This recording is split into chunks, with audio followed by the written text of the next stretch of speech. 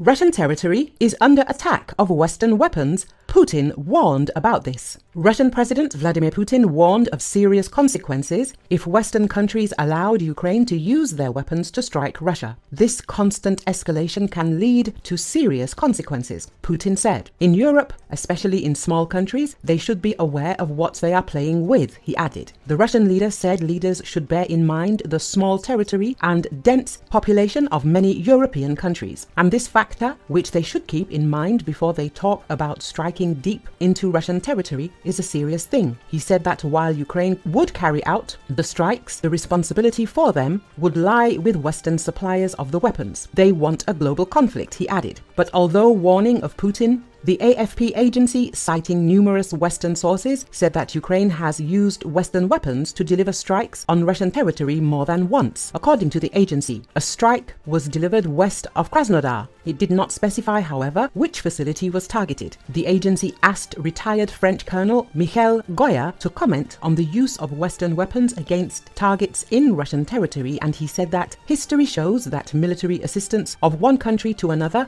has never led to a conflict.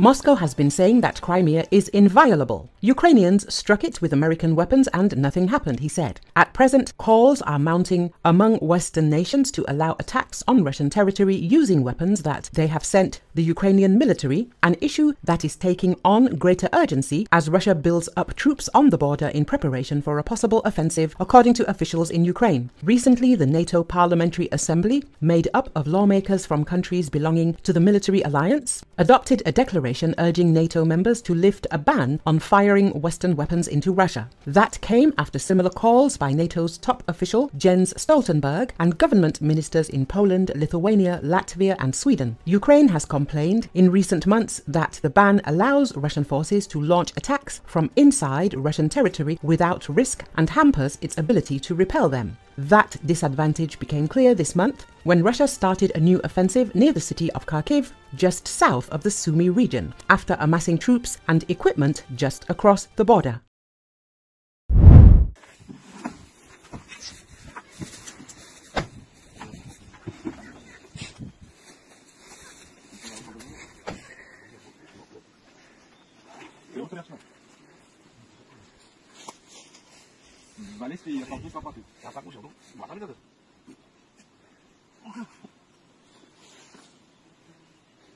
Поехал, ты разделся, большой.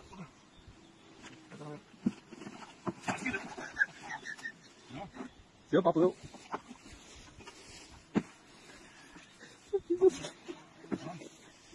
Ты развернись, назад отталкивайся.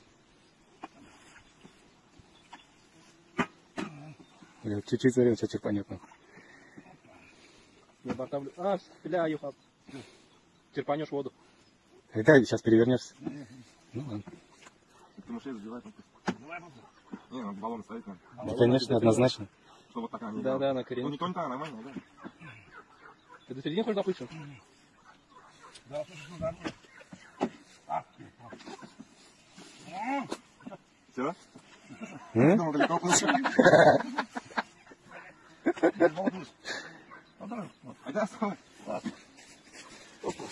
Давай, давай.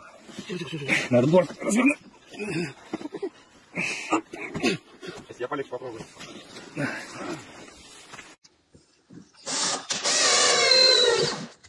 Ну, 3 и 4 будет.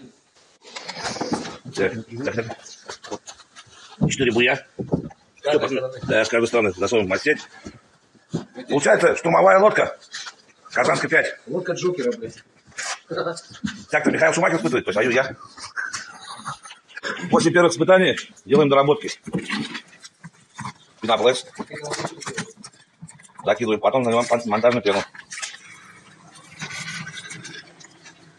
Дальше ставим по бортам. Типа буев. Були. Казанка 5 с булями. Вот она примерно так будет. Если они надуют, то что устроишь? По 4 на каждый борт будет. Мы победим. Так, вот так уже. А ее сколько весишь? 50.